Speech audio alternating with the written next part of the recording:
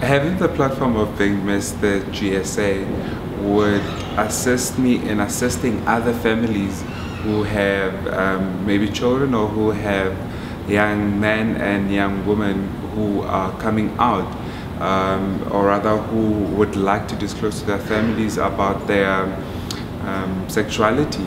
I was very fortunate to basically have parents who were very understanding, who I did not have to explain to them, or rather have to say to them that, okay, mom, dad, this is who I am.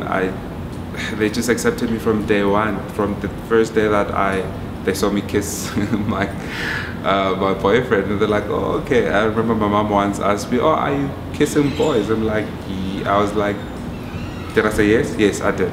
I said yes, and from there onwards, she accepted it for the way it was, and I'm very fortunate that I received support from both extended family and immediate family, including friends and colleagues at work.